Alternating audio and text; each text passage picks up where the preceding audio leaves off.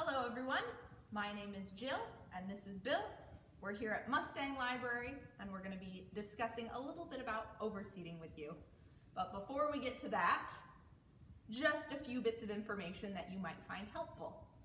If you are interested in library services and a lot of the cool virtual programming that's coming up, check out the library website for new hours and for information on that virtual programming. And today we're going to be talking about this really cool overseeding winter grass into Bermuda grass turf resource from the University of Arizona. You should be able to access this PDF next to the video. We will also be discussing a little bit of information from our publication, Landscape Watering by the Numbers, shown here. You can reach out to us to get a personal copy for your home. You will also have access online to a digital copy as well as a resource from our partnership with Water Use It Wisely, where you can put a little bit more information related to your specific home and your specific plant types and irrigation system. Without further ado, Bill, the star of our show. So we're going to talk about the overseeding process. And is overseeding actually necessary? It's actually a little bit hard on the existing grass. Our Bermuda grass is our summer lawn, and it's there for half of the year, or should be half of the year. And we have to come in the winter time when it starts to go dormant, and if we want to have winter lawn, we have to add the seed to the lawn. A lot of the practices that we've done throughout the past are very detrimental to the Bermuda grass. So this is an attempt to kind of rectify some of the situations and give you the proper information on how to do it right. Now, do you have to do it? No, absolutely not. If you have a purpose to have a nice winter lawn, I mean, if you're having a wedding in your backyard, or if your pet needs a place to play and you're going to spend lots of time there, those are perfectly good reasons to have a winter lawn. We in water conservation have nothing against winter lawns or against lawns in general. They are a critical part of our xeriscaping style in our landscape, and they actually cool your environment and make it pleasant and enjoyable. You could always plan to do just like a partial, if you have more than one area, you could do an area so that you do have a little green to enjoy. But do you have to do it all? It can be problematic. We in the City of Scottsdale and a lot of other cities in the valley do what we call 3-month winter averaging in the winter time to judge how much water this customer is using so that we can determine what your new sewer charges are going to be. So if you have an extensive winter lawn and you are not very efficient, the extra water use could dramatically increase your sewer charges. So just a little thought, not just the money that you're gonna spend on the water during the winter months, but you could affect your sewer charges for the next 12 months. So with that, let's talk a little bit about the process. In the past, it was traditionally called thatch and scalp. And thatch and scalp sound like they're very aggressive techniques, and they really are. They were detrimental to the Bermuda grass.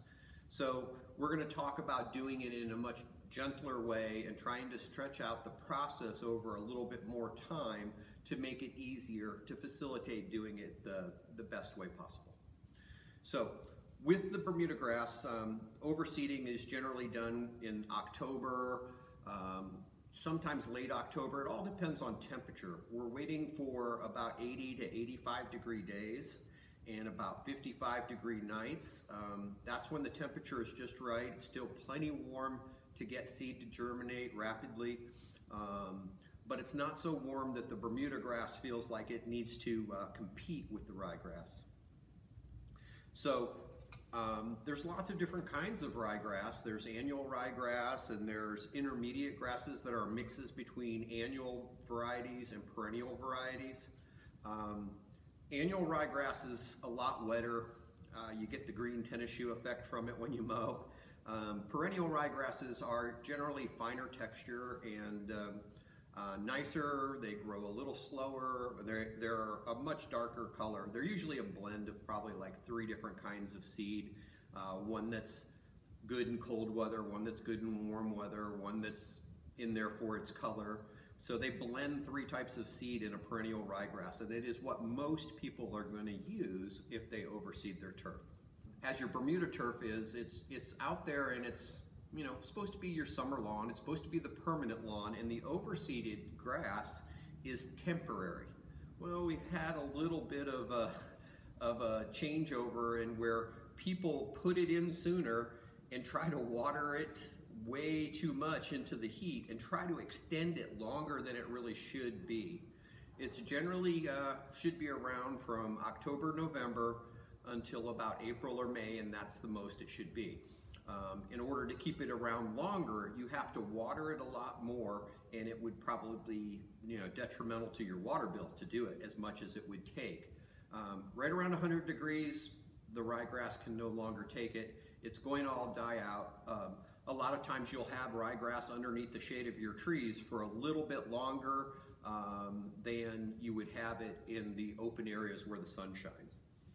So if you're doing the overseed process, it helps to start early. About 30 days before overseeding, you would want to stop with any type of fertilizer program that you're doing. You don't need to fertilize that grass. If you stop it from you know, producing new tissue, it gets the sense that it needs to start going into the phase where it's going to store energy. The Bermuda grass, as temperature starts to come down, realizes that it needs to stop growing green leafy tissue, or what we call vegetatively, and it starts sending energy down to its root systems to help store energy so that it can come back and be a beautiful lawn in the spring of the next year. So if we stop those fertilizer programs, we're starting the process to tell it to slow down. It's time to go to sleep. 14 days before overseeding, we'd like to raise the height of the grass, either by raising it by 30 or 40%, or maybe just skipping a couple of mowings, and let it get long and luxurious. You also at that time would probably want to decrease the water by about 30%. In the past, we would turn the water off. You do not want to turn the water off. It's detrimental to the Bermuda grass. It needs to have that water, and it needs to finish storing the energy that it needs. If your grass is really, really thick and you haven't been doing verticutting through the summertime when the grass was actively growing, 30 days out is probably the last chance you're going to get to do some thinning to get it a little bit thinner so that it's easier and less work at the time of overseeding. If you've got to thin it and do the overseeding, it can be a lot of work. So we want to do some of the work ahead of time to save on the end product. About 1 to 3 days before you are about to put the seed on, that's when you would turn the water off so that you can do a little bit more work and not be in any moisture whatsoever. Nobody would want to work in the dirt and the dust, and that was kind of how it was in the past. They would turn the water off for a month thinking that next month I'm going to water like crazy, and the process would be dirty and dusty and bad for the air quality. So yeah, we don't want to do that. We want to gradually turn the water down and only have it off for about 3 days. On that day, or when you turn that water down, you would want to mow, and you would want to reduce the height back down to the height that you used to mow at. You just let it get kind of long and luxurious. And what you're going to do is you're going to cut off most of the green of the blade, and you're going to go down to just stems. It'll be brown, and it'll be a little bit crispy. Probably look like a fresh crew cut, you know what I mean? Scalping is what we used to do, and scalping is literally removing the grass all the way down to the soil. Well, with Bermuda grass, there are little pieces of grass that grow across the top of the ground. We call them stolons, and stolons are very important to the establishment of the grass in the next year. If we totally remove all those stolons, we're going to have bare spots that are going to take quite an effort to get filled back in the next year. So we don't want to do anything that resembles the thatch and scalp of the older days. Different varieties of Bermuda grass generally get mowed at different heights.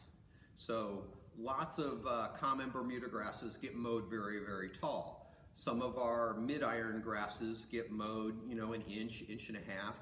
And some of our higher quality varieties of hybrids of Bermuda grass get mowed much lower, but they get mowed with a different kind of mower. Sometimes you use a rotary mower that cuts the grass with a blade spinning like this. But there's another kind of mower for those finer textured grasses that are more like putting greens or baseball fields that has a reel that cuts like this up against the blade. So that's called a reel mower.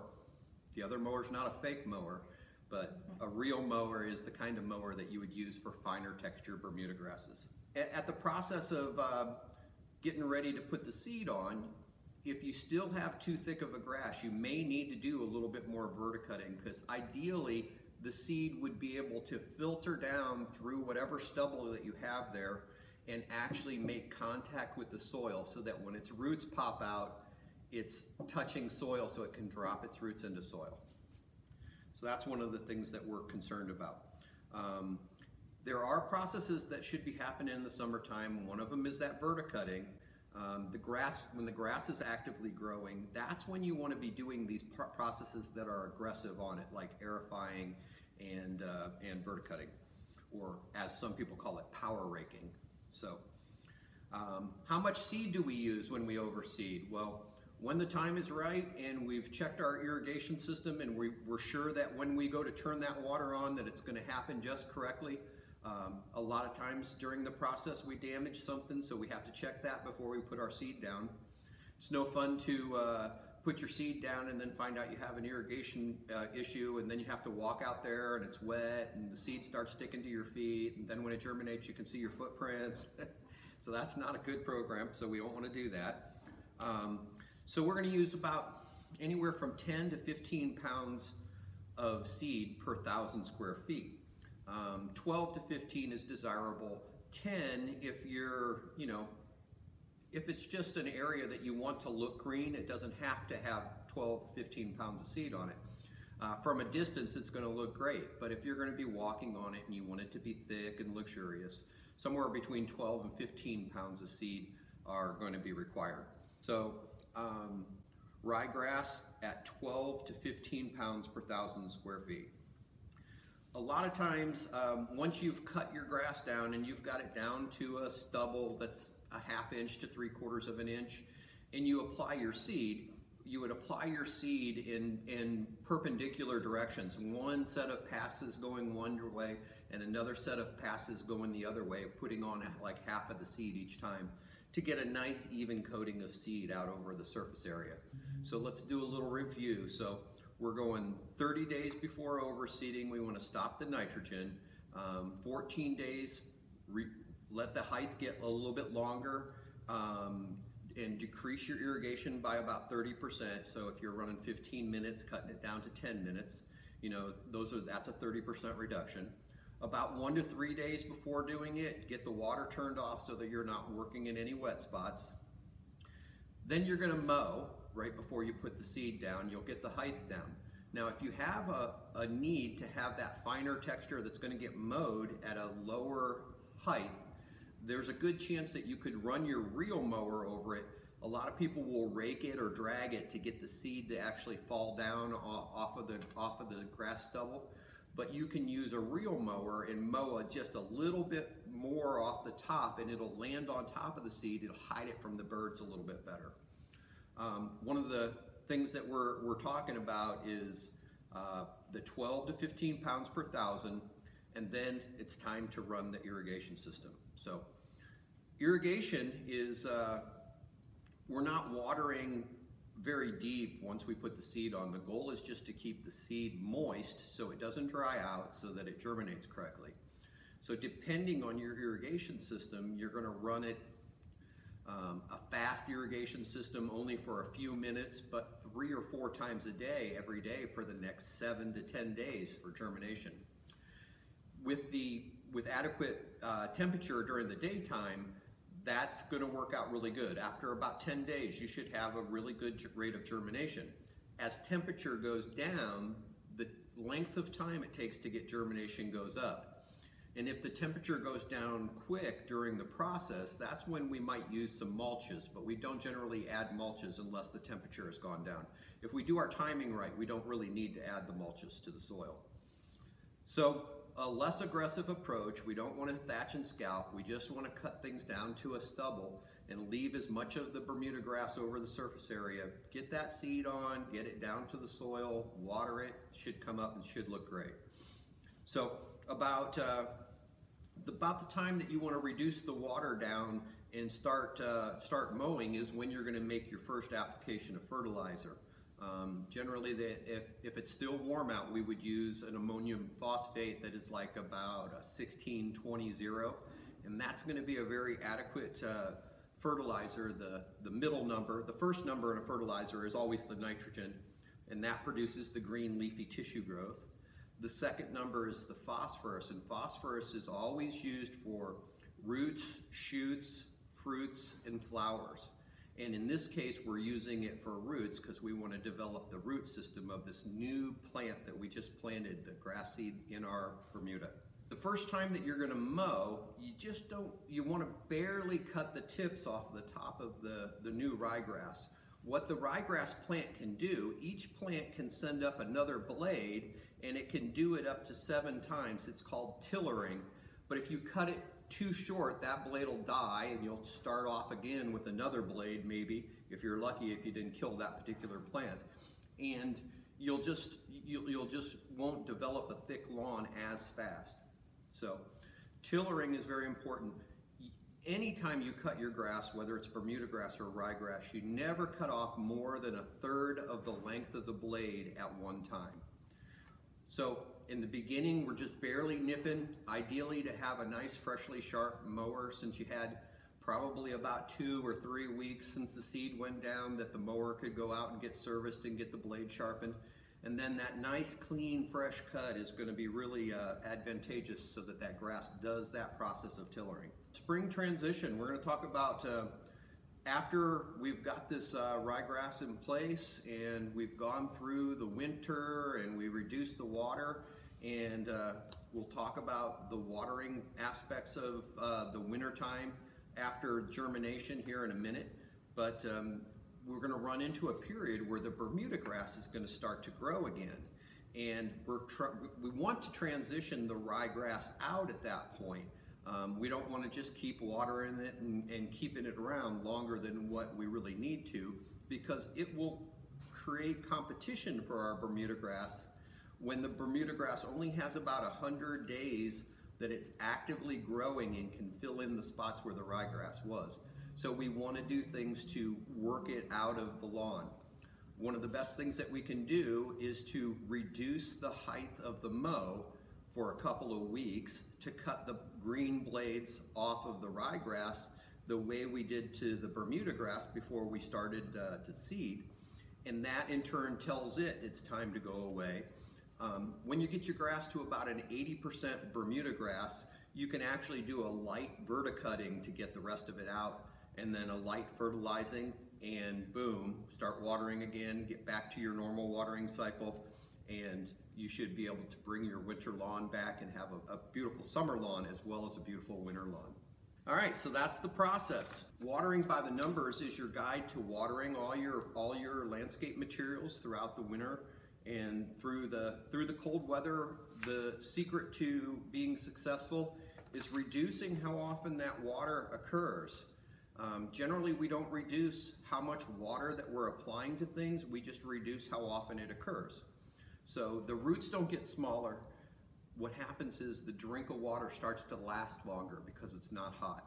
So on the back of the watering by the numbers is the little yellow card that's meant for you to take out and put into your irrigation controller so that you have a little piece of reference material that talks about, in the wintertime, watering desert trees only about once every 30 to 60 days.